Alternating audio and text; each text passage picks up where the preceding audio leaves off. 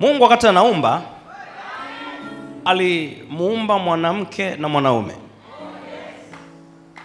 Kwa mujibu wa kitabu cha Mwanzo, Mungu alimuumba mwanamume na mwanamke. Lakini nataka uelewe fumbo moja hapa, na usikize kwa makini. Nataka uelewe fumbo moja. Wakati Mungu amemuumba mwanamke na mwanaume, vitu vingi vitakavyotokea in future Mungu alivinvest ndani ya mwanamke na mwanaume. Kwa mantiki nyingine, Mungu aliwaachia wao wavizalishe au wavianzishe wao. Na Mungu hana sehemu yoyote katika mambo haya. Na haya mambo ambayo Mungu ameweka mwanamume na mwanamke wayalete duniani yanategemeana matashi yao na utayari wao. Lakini kama hawezi kujisumbua katika hayo, Mungu hawalazimishi. Nataka nianze kuomba na wanaume wote. Wanaume wote nyanyua mikono. Sema asante Bwana Yesu. Asante Bwana Yesu kwa kuniweka kama nilivyo.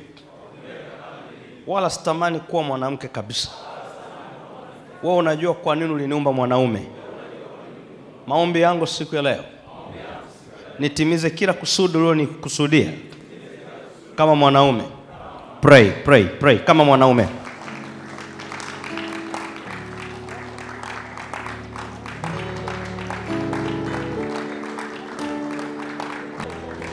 In Jesus name. Na wanawake nyanyua mikono. Sema asante Bwana Yesu. Kwa kuniumba hivi nilivyo.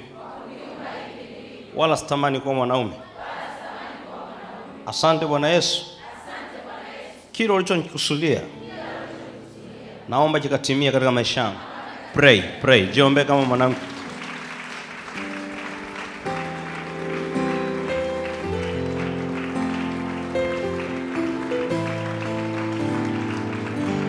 In Jesus name. Sema amen. So usitamani kubadilisha jinsia. Okay? Mungu amekusudia mema. Hivyo ulivyo. Na wewe nirudie. Nasema hivi. Wakati Mungu amemuumba, maandiko yanasema Mungu alipoumba alisema tumfanye mtu kwa mfano wetu. Wakatawale samaki wa baharini, wakatawale viumbe wote. Mwanzo 1:26. Mungu akasema na tumfanye mtu kwa mfano wetu, kwa sura yetu, wakatawale samaki wa baharini na ndege wa angani na wanyama na nchi yote pia na kila chenye kutambaa kitambaacho juu ya nchi. Mungu akaumba mtu kwa mfano wake. Kwa mfano wa Mungu alimuumba mwanamume na mwanamke aliwaumba. Sasa ukiangalia pale kuna fumbo pale. Huo mstari umeunganishwa, lakini huo mstari ni mpana. Mstari 27. Mungu akamuumba mtu. Sio watu. Mungu akamuumba mtu kwa mfano wake. Kwa mfano wa Mungu alimuumba huyo mtu, yani ambaye ni mwanamume na mwanamke aliwaumba. Sasa ni kama ina contradict. Mwanzoni anatuambia mtu, sasa hivi anatuambia ni mwanamume na mwanamke. Maana yake nini? Mungu alipoumba aliwaona 2 in 1. Walikuwa ni wawili lakini ndani ya mmoja. Na ndio maana katika existence alianza kuja mwanamume, ambapo ikaonekana kama vile mwanamke hayupo, kumbe alikuwepo. Sasa mwanamke alipokuwepo alitokeaje? Wote tunajua Mungu alichokifanya. Akamletea usingizi mzito wa Adamu, na baadaye akamtoa mwanamke, hakumtoa sehemu nyingine. Akamtoa kwenye ubavu wake.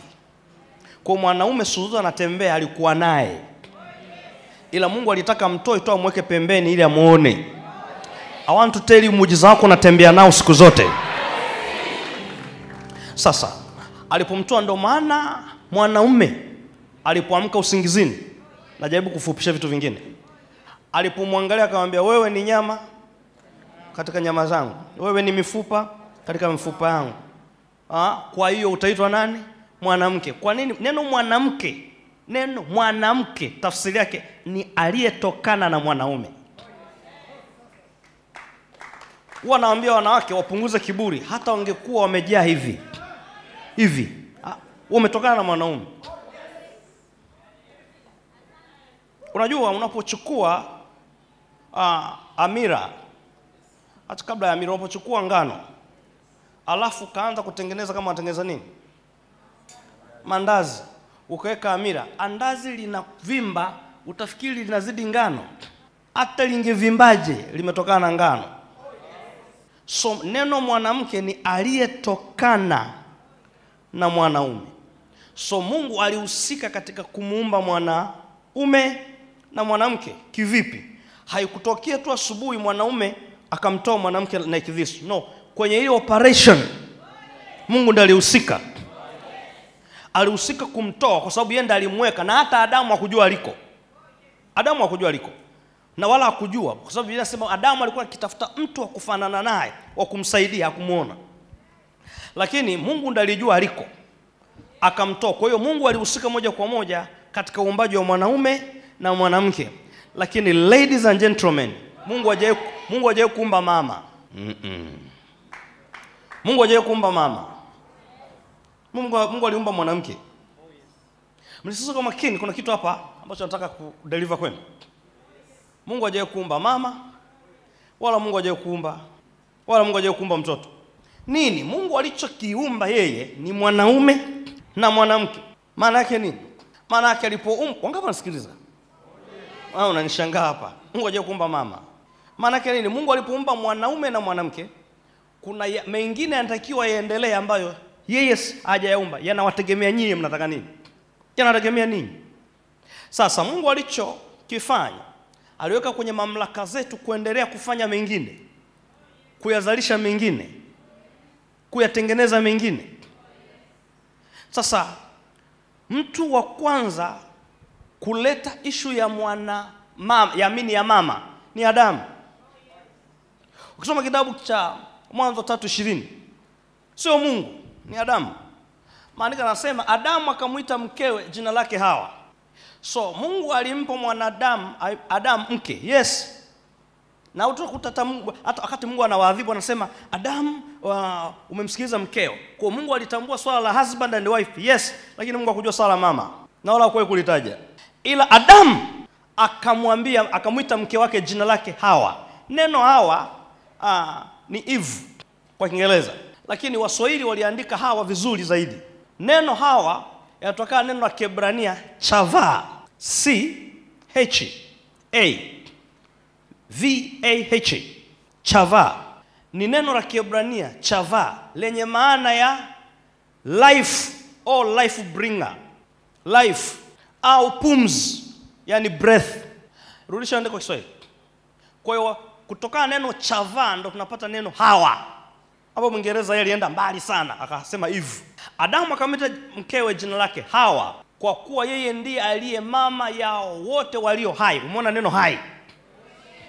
Ndio maana ya chava. Hai. Uhai, pumzi. Lakini alibadilisha title ya mwanamke kuwa mama, sio Mungu. Leo ukiona mama yote ambaye sio bora, ukiona mwanamke yote kichaa duniani kwa sababu ya mwanaume. Kwa sababu mwanaume ndiye anaweza kumuita. Biblia inasema alimuita. Biblia inasema Mungu alimpa Adamu kazi. Twende wote. Maandiko yanasema Mungu alimpa Adamu kazi ya kuwaita wanyama wote majina. Neno kuwaita majina, neno jina lisikuchanganye. Neno jina maana yake ni a character. Jina maana yake ni a character. Jina sio kwamba mimi mwanangu ataitwa Michael Jackson. Eti jina sio jina kwa sababu inavyotamkwa. Jina ni ile meaning. Jina ni character iliyoko ndani ya zile herufi. So kwamba alipokuwa anasema wewe ni mbuni, alikuwa anamuita kulingana na character. Aliposema wewe ni simba kulingana na character yake. So neno Hawa ilikuwa ni character kwamba wewe utakuwa mzazi. Utawazaa wote walio hai. Kwa aliyemfanya mwanamke awe na character hiyo ni Eman. Meaning mwanaume alikuwa na uwezo wa kumtengenezea maisha mwanamke anayotaka kwa kutamka. Ndio maana ujasiri kusema ukimwona mwanamke hovyo ni mwanaume. Ninakwambia, hao wote vichao Instagram wote wamelibiwa na Eman. Kwa sababu mwanaume ndiye ana uwezo wa kumpa ile title mwanamke kama a mother. Mungu hahusiki na chochote kinachoitwa mother. Ni issue ya nani? Ya Eman. Halo. Angalia mwanaume popote alipo, mwambie, "Hey, umemfanya kichaa nani?" Mwangalie usoni, umemfanya kichaa nani?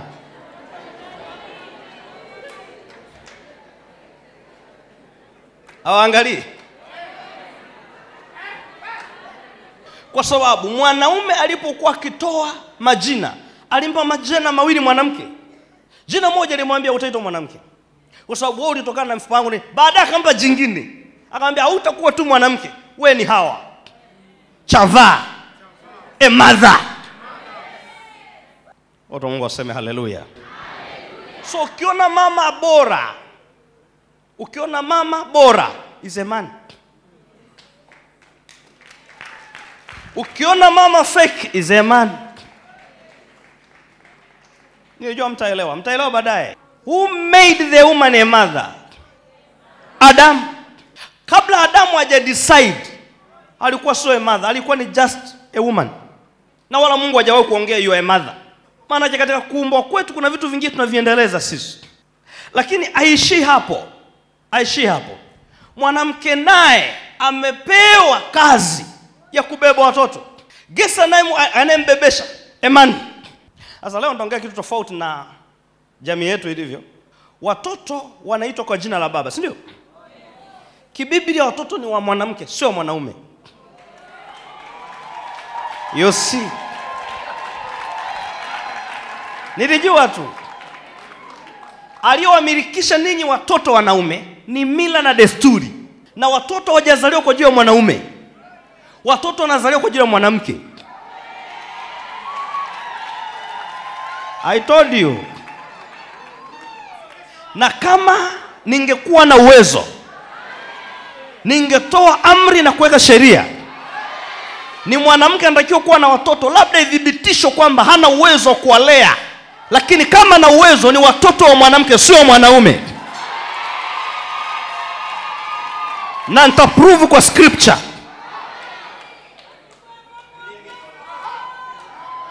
I will show you.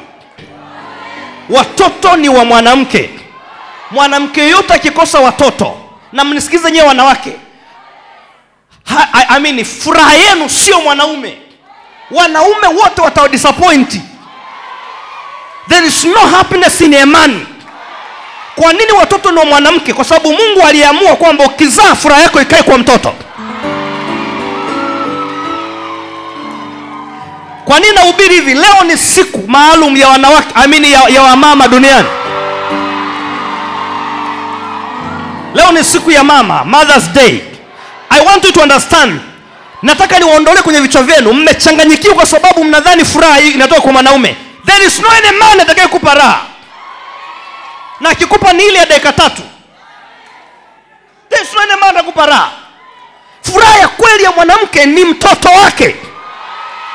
I take this opportunity to pray for all barren women to become mothers of children in the name of Jesus. Nachukua wakati wa leo kuombea wamama wote wasiokuwa na watoto wapokee furaha ya watoto, na wale walio na watoto wao wakae bora. Ndio furaha yako iliko.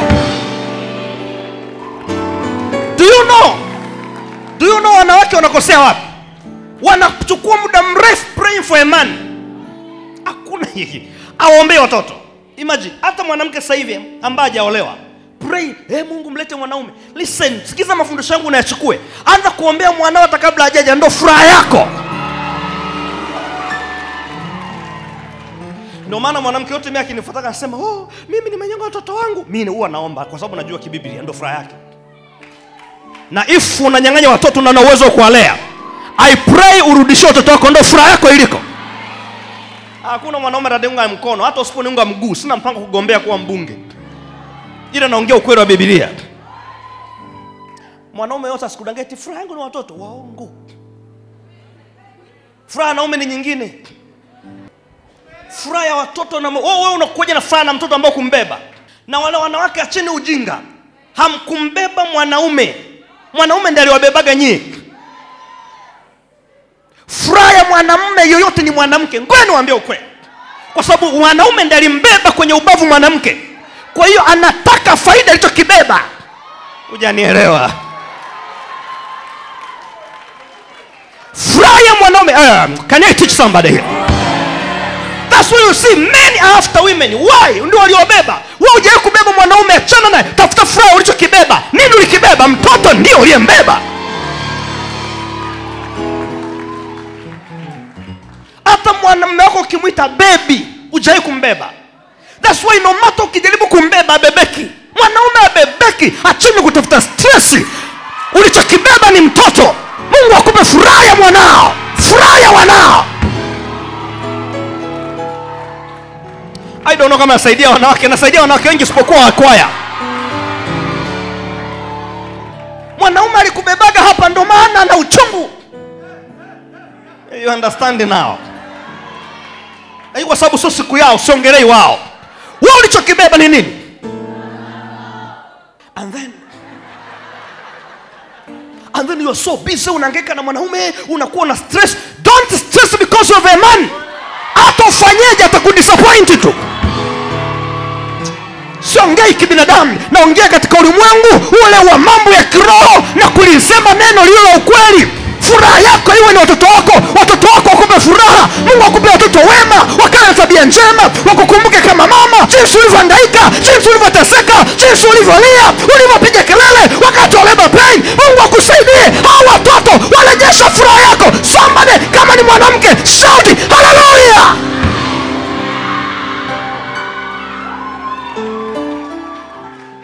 There is no any man anakuambia na uchungu mwanamke ila na wivu tu. Kwa tofauti kati ya uchungu na wivu. Mwanaume ana wivu na mwanamke sio uchungu. Mwanamke hana wivu na mtoto, ana uchungu na mtoto. Why? Alifanyaje? Alimbeba. So mwanaume alibeba mwanamke, mwanamke akabeba nini? Mtoto. That's why furaha ya mwanaume sitaki kuongea sana. Is a woman. Sio kama namsaidia mtu hapa room somewhere. Leo ikiwa ni Mother's Day, ninakuombea furaha ya watoto. Today I will be offering prayers. Hata kama una watoto wanakunyima furaha, baada ya maombi haya utajua ni shetani. Mungu hajaomba watoto ku stress. Ndio maana maandiko katika Mithali yanasema hivi, mtoto anapokuwa na tabia mbaya ni mzigo wa mamaye, sio nani. Na utaelewa baadaye. Biblia je kusema mtoto mwenye tabia mbaya, nitafutia andiko. Mtoto mwenye tabia mbaya ni mzigo wa baba. Baba abebagi mzigo wa mtoto. Is a mother. Okay, twende kwenye jamii zetu. Mtoto akifanya vibaya unasikia. Anasema, "We mama, we mke wangu. Huyu ameanza ujinga kama wa kwako." Hebu njoo angalia mtoto wako anavyofanya. Akishinda shuleni ndo mwanaume. Kwa nini? Kwa asili mwanaume abebagi mzigo wa mtoto. Nataka niwafumbulie mafumbo. Unajua Biblia wengi hamuielewi. Katika kitu na washaurigi wanawake na hawanisikii. Wanawake 99% wanatafuta furaha kwa mwanaume. Ngoja nikudisappoint, hutakuja kuipata. Okay, naweza kuhubiri ukaona kama anahubiri potofu. Endelea, utakumbukaga mahubiri yangu. Hutaipata. Wanawake wengi mlikuwaga happy kabla mjingia kwenye mapenzi. Listen, usimwabudu mwanaume ukafikiri kuna kitu pale. Nipe andiko wewe. Mwana mwenye hekima mfurahisha babaye, bali mwana mpumbavu ni mzigo wa mamaye. Why not baba? Kwa sababu hajawahi kubeba huyu. Habebi. So mwanaume alichokibebaga na mwanaume aliwahi kuzaa kwa staili hiyo. Biblia inasema aliwekea usingizi, alipigwa nini mnaitaga ile? Sio nusu, hii sio nusu, hii ni furu. Pigwa hivi akaondoka. Alikuwa kwa hiyo aliwahi kumbebaga mdogo. Kwa hiyo Adamu alipoumbwa, anaye akamtua. Kwa hiyo uchungu wake uko pale kweli. But mwanamke hakuwahi kubeba mwanaume. That's why nakuambia hivi, kwa sababu mwanaume ndiye alibeba mwanamke. If nikiona mwanamke yuko ovyo, alama ni mwanaume. Wale wanawake wote wanaojiuza mjini hapa ni mzigo wa wanaume. It's because of someone ambaye ni either baba yake mzazi alisababisha au they say man alisababisha tabia hiyo mwanamke, not a woman. Kwa sababu ujinga wote unaotokea kwa mwanamke, lawama inaenda kwa mwanaume. Ujinga wote unaotokea kwa mtoto, the same, lawama inaenda kwa mwanamke. Kwa sababu ndiye alimbeba. Okay. Let me put in this way. Mwanaume ndiye aliyemdeliver mwanamke. Neno kudeliver maana yake ndiye aliyemdesign. Kwa hiyo maisha ya mwanamke yanakuwa designed na imani. Wanawake leo wanahangaika sio weke makalio hapa because of someone, imani. Mtanipata tu leo. Mnajifanya mwekaji. Ukiona mwanamke anahangaika, mara atengeneza hivi, mara sio afanye hivi, mara vile, is imani. So kinapotokea kitu fake kwenye mtaa, is because of imani. Ndio maana kuambia maisha yote wanawake ambao hapo wengine ni vichamu na wanawake kwenye mitandao, is imani. Manake design ya mwanamke ni mwanamume ndiye aliproduce. Unaweza kuproduce kwa maneno, kwa kitu chochote, but mwanamke anavyokuwa ni ameproduciwa na imani. Huyo mwanamke alivyokonda unavyomwangalia ni kame kake. Mlitaka injili gani sasa? The same kiona mtoto is a woman. Pasitoke mwanamke yote kusema mwanangu mimi aendelee vizuri because of the father. No, hujajua issue yako kibiblia wewe. Hajui uchungu huyu. Na ndio maana mwanamke yote duniani ni ngumu kuchukua mtoto wake alelewa na mwanamke mwingine. Sijasema iwezekane lakini ni ngumu. But mwanaume kuchukua mtoto alelewa na mwanaume mwingine, they don't care.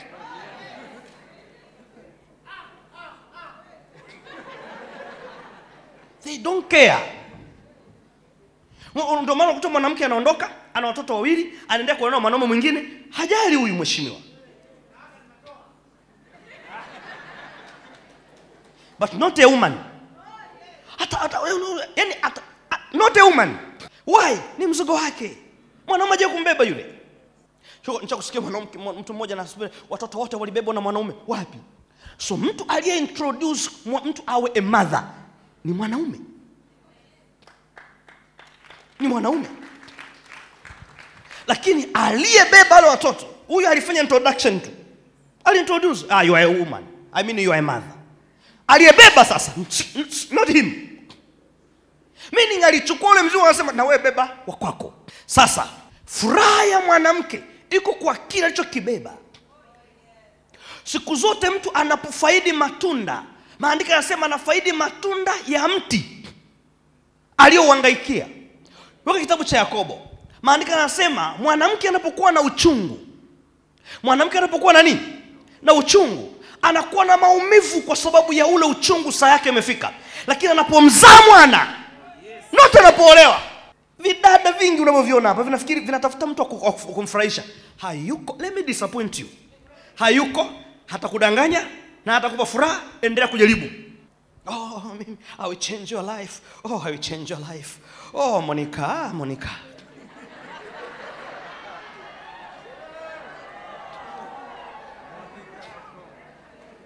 Na katika injili wanawake hataki kusikiliza hivyo. Wangependa utampata mwanaume, hata kupeleka Eden. Amen. Utampata mwanaume, hata kupa furaha ya ukweli. Oh, that's what I want. Utampata mwanaume.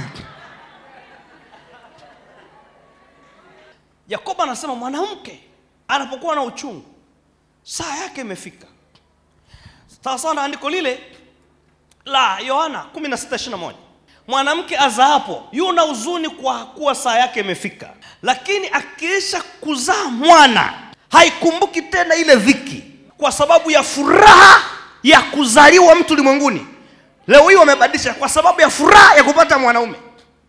Hamna kitu kama hicho. That's why mimi mwanamke akiwa ana mtoto namuelewa sana anapohitaji kuzaa. Ndio furaha yake ilipo. Haiko kwa Gideon wala haiko kwa James, wala haiko kwa Abdalla. Wanakudanganya mama kaya hii. Maana kama touch furaha ya mwanamke na kuzaa. Ndio maana leo nimeiofa hii siku maalum kuombea wote walioolewa wanaohitaji watoto. Mungu awakumbuke kwa jina la Yesu Kristo aliye hai. That's why watu wanacheza sana siku ya ndoa. Lakini hawafanyi, wachache sana wanafanya sherehe ya kuzaliwa mtoto. Kwamba leo mtoto amepatikana nao watu wanakuja sherehe. No. Why? They think furaha iko kwenye nini? Kwa yule mwanaume. Unapataje furaha kwa mtu anayekupa mzigo? Actually a man is there to overload you. That's why since umempata huyu mwanaume una mizigo kibao. Hata usipoitikia lakini moyo wako unakuambia, unaniambia true. Now I want to tell you, you are really happiness. Injili yangu leo sina wateja. Yakobo anasema hivi, andiko kama hilo. Mkulima mwenye taabu au kwanza nini? Kula nini? Hao matunda. Neno kula matunda maana yake kufaidi matunda. Nani ana taabu ya mtoto? That's why nina ujasiri kusema mtoto ni wa mama na haki itakiwa apewe na itakiwa sheria zote ziwe amended. Weka Yakobo one, anasema mkulima mwenye nini? Mwenye taabu au kwanza kufanyaje? Katoe mahali uone wanaume kama wanampadi mama. Hata kama baba alikufa atachukua baba mkubwa. Hizi sio kibiblia, ni dini. Mwanamke, Biblia inasema mkulima mwenye nini? Mwenye taabu au kwanza kufaidi matunda. Matunda manake ni uzao. Uzao au matunda ya mke na mume ni nini? Ni watoto. Na anatakiwa faidi. Yampasa mkulima mwenye taabu ya kazi kuwa kwanza kupata fungu la matunda. Leo hata mtoto akipata kazi, baba anapiga kelele kijijini. Aanziwe yeye kutumia era tumbaku. Not a mother. This era must be corrected. Sisi ni Wakristo. Lazima tufuate maandiko. Kama ni baba, waache watoto wamfaidishe mama. Sijasema usifaidi, lakini Biblia inasema anayepata taabu ndo wa kwanza. Sasa mimi nipata taabu ya kusomesha. Mimi sizungumzie taabu hiyo, nazungumza taabu ya kubeba. Hiyo ni responsibility tuliyopangiwa na Mungu, sio taabu. Kuna tofauti kati ya taabu na responsibility. Mimi sizungumzie responsibility hapa, nazungumzia taabu. Nilikuwa nasoma mwanasayansi mmoja anazungumzia jinsi ya uchungu wa mwanamke, ameshindwa kuelezea. Nikasema unajua Mungu huyu tusimkalili sana. Unajua Mungu naye tumuongee kidogo Mungu huyu. Huyu Mungu naye msimkalili, Mungu alishaumba kama Mungu anaweza kubadilisha kesho akasema tuzae. Ni Mungu. Ila inaomba hicho kikombe. Wanaume wote ngesha mkono nasema, "Hey!" Mbano. Unajua Mungu huyu ni Mungu Watu wasubiri, Mungu atakuja kuzumba mbingu na hata Mungu anataka kumaliza ulimwengu akaanza upya. Akaanza sasa tunageuza. Emani utazaa. Pastor Patrick huyu.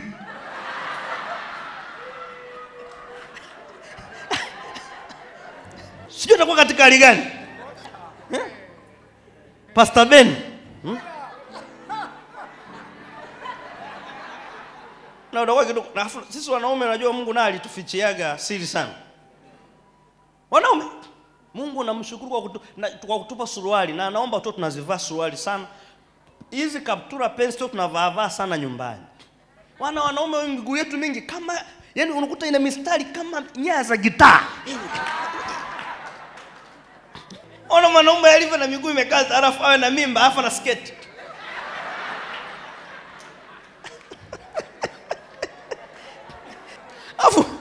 Alafu Mungu atukomeshe tupate mimba na tuachie na ndevu.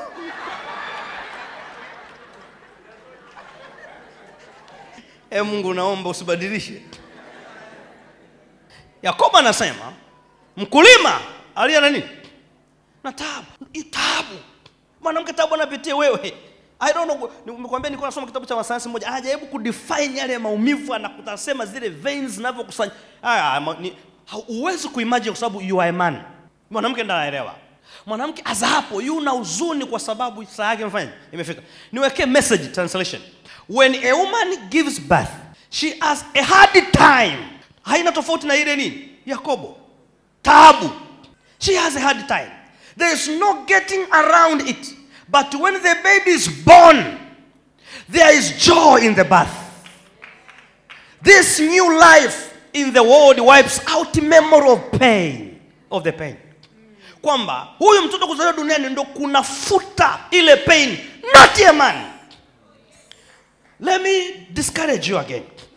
A man will never wipe out your pains. Ni mtoto. Na ndio maana mtoto kuzaliwa huwa ni mwanzo wa maisha mazuri. If mtoto kuzaliwa kuna ubaya, kuna pepo pale. Na ngoja nikupe andiko jingine. Zaburi ya 113. Amketishe pamoja na wakuu wa watu wake. Huweka nyumbani mwanamke aliyetasa. Ona Mungu alivyo concerned sasa. Uweka nyumbani mwanamke aliyetasa, awe mama wa watoto mwenye furaha. Mimi utasa, hakuna furaha. Furaha inakuja lini? Biblia haijasema uweka nyumbani mwanamke awe na furaha kwa mmewe. Biblia haijakusema hivyo. Ni nyinyi mna force. Na hata hapa nazungumza hawanikubali, especially hivi vidada hivi ambao vijaingia kwenye ndoa. Havinikubali kabisa. Na ndio maana simwerogi mwanamke yote ambaye hana time na watoto wake, ana time na mwanaume tu. Mimi nifikiri Mungu anamweka kwenye nyumba mwanamke awe na furaha na mumewe. That's what I thought. Mimi nifikiri hivyo. Uweka nyumbani mwanamke aliyetasa au mama wa watoto mwenye nini? Mwenye furaha. Sasa umeona ile andiko gani lile? Yohana inasema hivyo. Andiko hili linasema hivyo. Furaha ya mama ni anapokuwa na watoto. Leo tunaombea wamama wanataka kupata kuzaa. Hata wale ambao ungependa kuongeza wewe 14. Simama tuombee wanawake wote. Inua mikono miwili, sema Baba katika jina la Yesu. Inua mikono, sema Baba katika jina la Yesu. Atusherekei wala sio kazi yetu sisi. Sisi katika yale wanayosherekea wengine, tunao wajibu wa kuwakumbusha kwamba huyu mama ni wa namna gani. Huyu mama ni wa namna gani? Zudia sema Baba, atusherekee siku ya mama duniani kama wafanyavyo wengine. Ila wajibu wetu katika siku kama leo, wakati akili za wengi zimeelekea huko, kazi yetu sisi kama Kristo ni kumwombea mwanamke aliye mama awe na furaha. Tunasimama leo, ikiwa mimi ni mtoto, nimemnyima furaha mama yangu, nimejitakia laana, naomba Mungu nirehemu. Pale ambapo sijamfanya mama yangu kuwa na furaha, pray. Omba, fungua mdomo wewe. Fungua mdomo. Omba mahali ambapo umemnyima furaha mama yako, ulikosea. Furaha ya mama yako ni mtoto, ni wewe mtoto. Furaha ya mama yako ni wewe mtoto, wala sio kitu kingine. Pray. Masataka pradiados. Pray. Omba. Kuna mahali ambapo pengine kwa maneno yako, kwa tabia zako, mama yako hayuko happy. Masekekekeke, wewe unaniangalia. Furaha ya mama ni mtoto. Kwa kiburi chako, kwa majibu yako ya ovyo, umemliza mama yako. Ule uchungu aliopata unatosha, ulitakiwa umpe furaha. Maandiko yanasema mtoto anapokuja duniani anapaswa kufuta majonzi ya mama. Mtoto amekuja kufuta majonzi ya mama. Masuprikiti ya bahadas. Baba, ninaomba binafsi katika kuishi kwangu, mahali ambapo sijao baraka kwa wazazi, ninaomba rehema. Omba rehema. Tamka. Mungu akurehemu na uanze kupractice now. Kumpa furaha yako, kumpa furaha mama yako kwa jina la Yesu. Masekete brania sotekete. Shepekete rima andaradiados. Wengine mama zenu walishafariki, lakini hamkufanya vizuri. Walikufa na uchungu, walikufa wana hasira juu yako. Hii haiwezi kukusaidia maishani. Ndio maana maisha yako yanaharibika. Mungu akusamehe na kurehemu. Popote unapomtazama, pengine mama yako yashafariki. Kuna namna ambavyo uliishi naye kabla hajaenda mbali, kabla hajaenda kuolewa kwingine, haikumfaidia chochote, haikumpa furaha, haikumpa amani.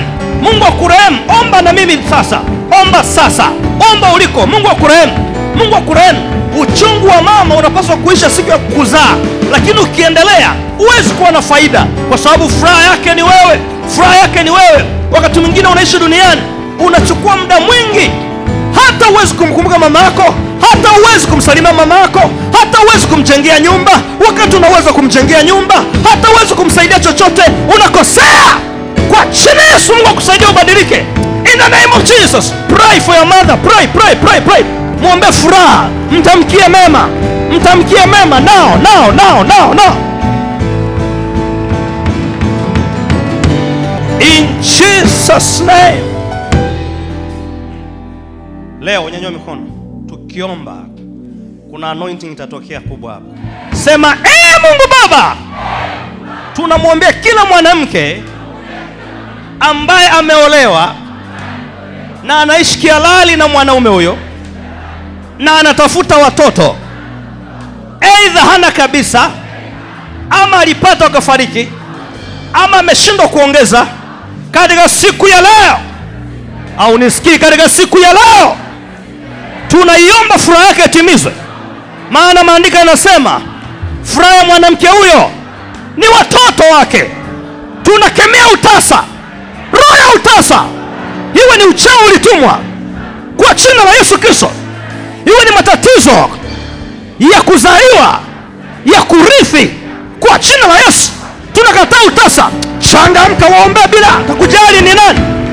Maya basakata ya baya. Pray, pray, pray, pray, pray. Shakabaya. Sio hivyo. Changamka, changamka, kemea roho ya utasa kwa huyo mtu unayemjua na usiyemjua, kwa unayemfahamu na usiyemfahamu. Kemea roho in the name of Jesus, in the name of Jesus, in the name of Jesus, in the name of Jesus. Wewe roho ya utasa, mwachie mwanamke huyo. Yes. Mwachie mwanamke huyo. Yes. Mwachie mwanamke huyo. Yes. Mwachie. Yes. Apate furaha. Yes. Kama wanawake wengine. Oh, yes. Kwa jina la Yesu. Yes. Maana Bwana amesema Yes. furaha ya mwanamke huyo Yes. ni watoto wake. Yes. Achia. Yes. Achia. Achia. Achia. Achia. Out. Out. Out. Out. Out. Out. Out. Out. Out. Command out. Roho ya utasa. Oh, yes. Kila mwanamke akamate tumbo kwa niaba ya wanawake wengine. Wanaume omba tu. Kila mwanamke akamate tumbo kwa niaba ya wanawake wengine, kwa jina la Yesu. Kemea utasa, kemea mahali kokote walipo ndugu zetu, mahali kokote walipo marafiki zetu, mahali kokote waliko dada zetu, mahali kokote walipo wanawake wengine. Yes. Wanahitaji kufunguliwa. Yes. Roho ya utasa. Yes. Come out. Out. Out. Out. Yes. Command it out. Command out. Command it out. Command it out. Command it out. Command it out. Command it out. That spirit of barrenness, we command you out. Out. Out now. Out. Out. Out now. Out. Out. Out. Out. You barrenness. You barrenness. Out. You barrenness. Out. Out. Jesus name. Amen. Naombea matunda kama ishara. Matunda kwa miti inafanishwa na watoto kwa wanadamu. Matunda maana yake ni outcome. Halo, naongea na watu waliolala hapa. Matunda ni matokeo. Okay, ndio unaitwa watoto. Kwa nitaombea matunda hapo. Unaangalia kwa njia ya TV, kwa njia ya mtandao. Unaweza kuchukua matunda yoyote na wewe ukachukua maishara, alafu kala. Haya naombea tu kama mfano. Chukua matunda yote ule, na wale ambao ni matasa mlioko humu ndani au mnahitaji kuwa na watoto, mtakula matunda haya yaliyoko hapa. Ni ya kwenu kwa siku ya leo. Nyosha kila mtu mkono hapa. Sema kwa nguvu, kwa jina la Yesu. Kama miti isivyokosa matunda, vile vile mwanadamu kupitia mwanamke anapata kuzalisha matunda, na ndio furaha yake ilipo. Kwa jina la Yesu. Inawezekana wanawake hao wakawa na matatizo ambayo yanawafanya waikose hii baraka, lakini Mungu kuna wakati unatenda kwa kuangalia ahadi yako. Baba, angalia ahadi yako ya kwamba utamweka kwenye nyumba yule aliyetasa awe mama wa watoto, na sio mama tu wa mtoto, ni mama wa watoto. Tuna decree uzao kwa kile atakayetumia matunda haya, na yule aliyeko online kwa matunda alionayo, tunatangaza uzao kwa jina la Yesu, kwa jina la Yesu, kwa jina la Yesu, kwa utukufu wa Yesu. Piga kelele, sema amen. Thank you. Now, kama kuna mwanamke anatafuta mtoto hapa, aidha kuongeza, aidha hana, but sharti uwe umeolewa, ndio uchukue matunda haya au mpelekee ndugu yako. Lakini tuanza na wale walioko hapa. Yatakayobaki utachukua utampelekea ndugu yako. Naomba viongozi Peter, anza na wale wanaohitaji wa hapa kwanza. Then tutakuja wale ambao wanataka kuchukua ndugu zao. Lolote tu. Na ulile mwenyewe. Ukitaka kushare, unaweza kushare na mmeo. Yes.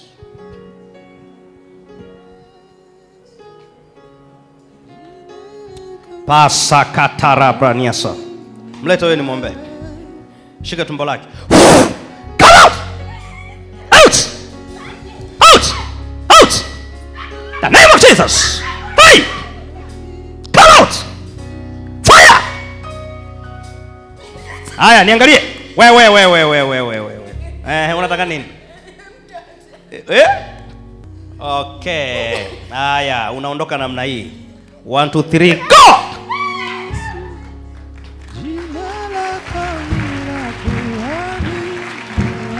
Mpe matunda matatu huyo mama. Amka ule matunda, amka. Hey, amka ule matunda, amka. Kale matunda matatu pale. Mpe ndizi moja, mpe epo 2. Epo zipo. Mpe epo 2. Mpe ndizi moja. Nenda. Asante. Makofi yako atoshe. Haya, toshe makofi hayo.